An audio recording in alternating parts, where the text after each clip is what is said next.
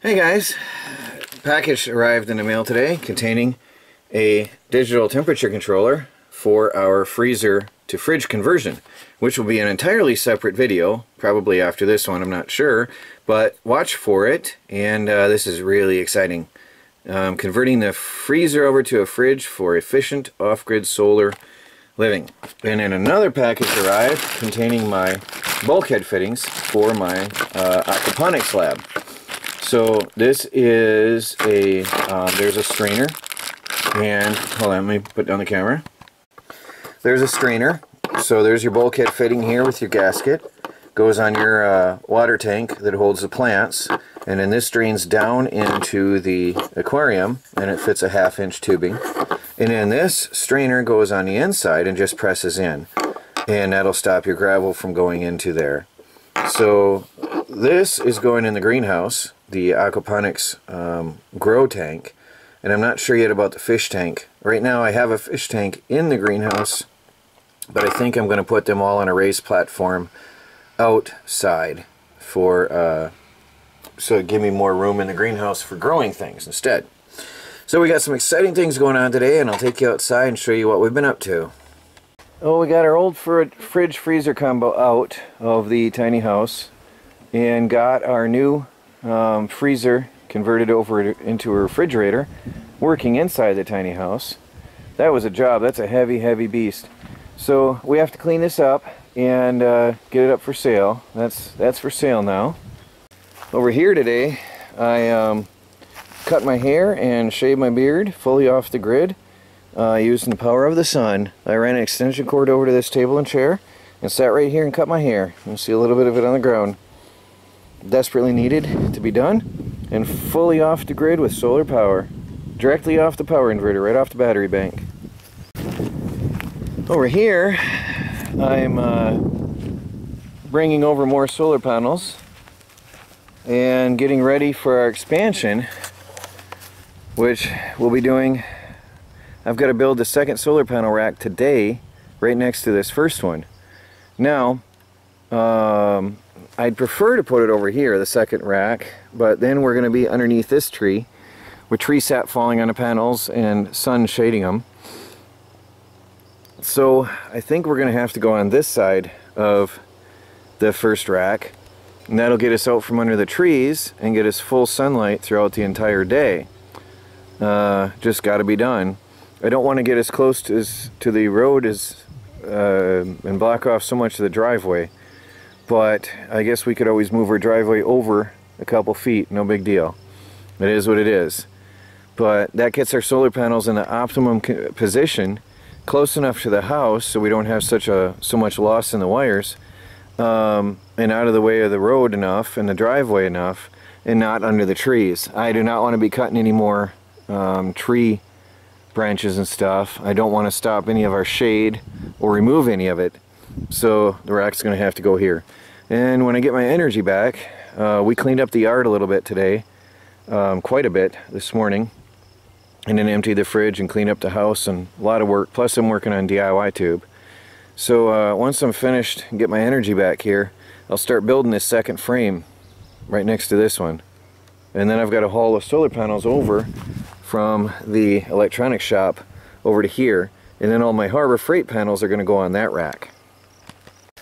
Over here, it froze last night, so we had the garden covered. I still got to put the plastic away. It's all over there.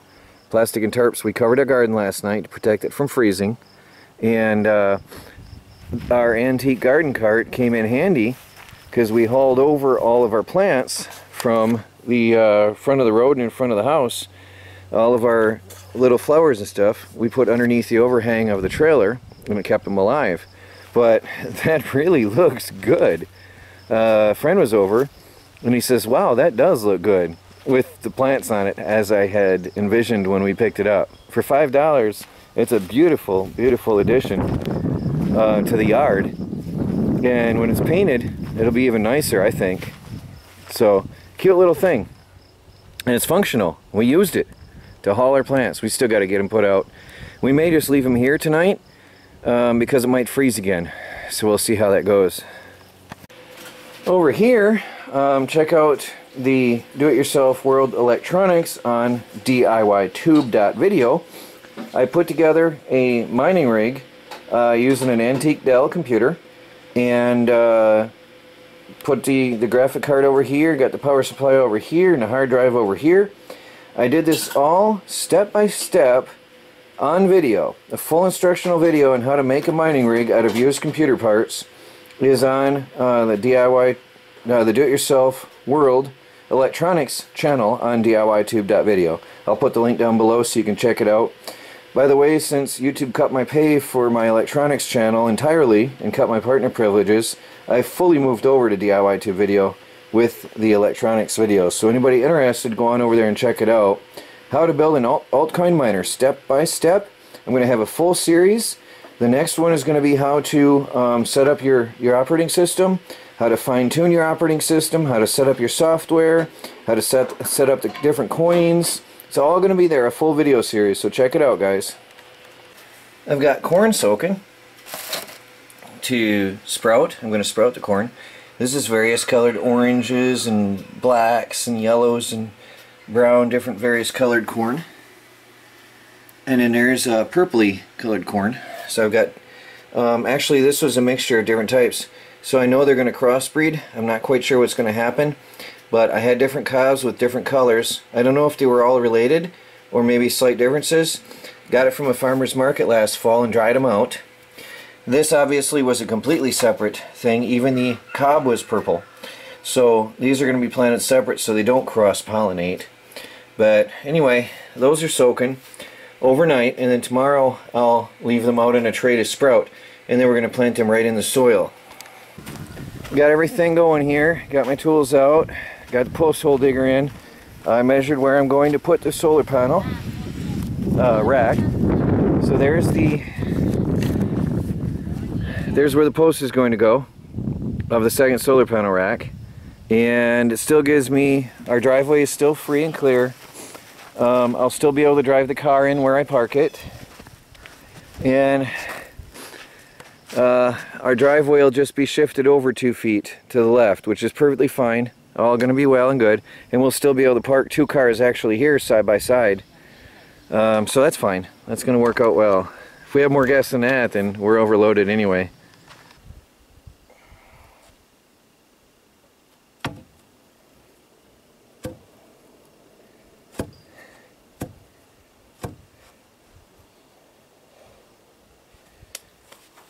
I have to make sure I get the right height above the ground here.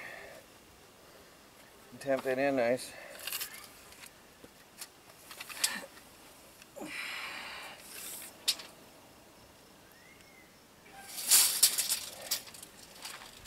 Have to add a little bit of soil.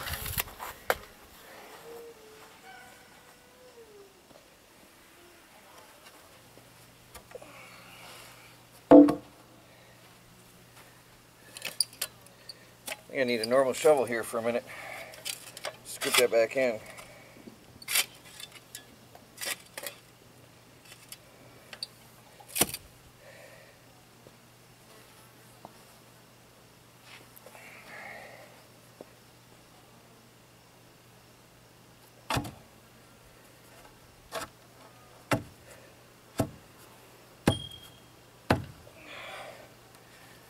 So the idea is to get my 5-foot height here off the ground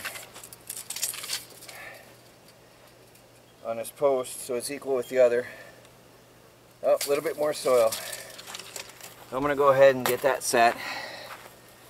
Okay, I have that in and leveled this way. Now I'm going to get a 2x4 in across here to hold them together, and then I'm going to try to get that this way and impact the dirt in. That's going to be fun. As you can see, I've got a little bit of work to do to get that straight. I might put 2 2x4s across to bring that in tight and then pack the dirt in. I don't have that neat tool I had before when I put this together originally. Well, there it is, all in the ground and leveled off and plumb. I used the 2x4s to hold it straight for me. So I got it pretty even as I can get it out here. And I used a garden hose and I put water in there as I worked. I pounded it down with a sledgehammer, the handle end of a sledgehammer, until I get high enough. Then I used the metal end, and then I used water and pounded it, alternating with water and pounding to get that pretty solid. That's rugged. That's not going anywhere. Now I'm going to build a frame just like that one, and then get it on the hinge, and then I'll bring over those solar panels from the electronics shop, bring them over here, and hook it all up. Hopefully today, but I don't know. Time's running out. Okay, I got my middle framing pieces cut, and the exterior 2x6s are 8 feet long, so it's perfect. Now I'm going to lay it down and assemble it just like that frame there.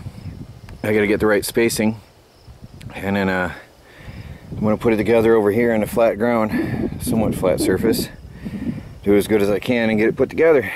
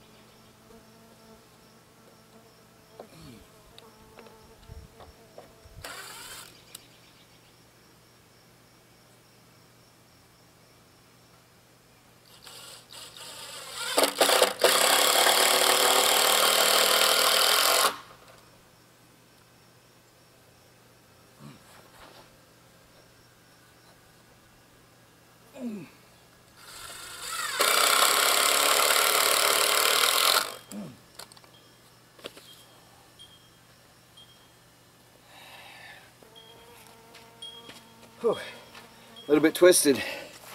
I'm going to put all that together down here in the ground, and then we'll size it up and see how it fits. Frame is done. Now I got to flip it over and hold it up in here, make sure it's going to fit between my frames.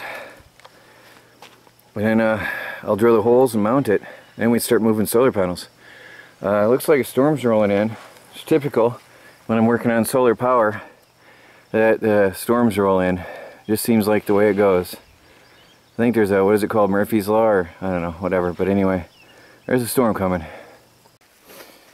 Alright, I got the holes drilled for the hinge points, and then I pulled it up and set it in between the posts, and it fit perfect, so we're all good there. But it's starting to rain, so now we have to scramble and put things away, unfortunately. And my bolt that I was going to pull out of that rack to put in here, because it's longer, is now permanent part of the wood. It's not coming out of the 4x4. So I've got to go to town. They're closed now. I'm going to have to go to town and get another bolt, a longer bolt, and then pry this one out. This is going to be fun. I'm going to pry out this bolt and put in the longer one so that I can put this all back together. Anyway, it's raining, so I got to put things away. I guess that's it for today. But tomorrow I should have the new solar panels up here, the new rack installed, and everything working.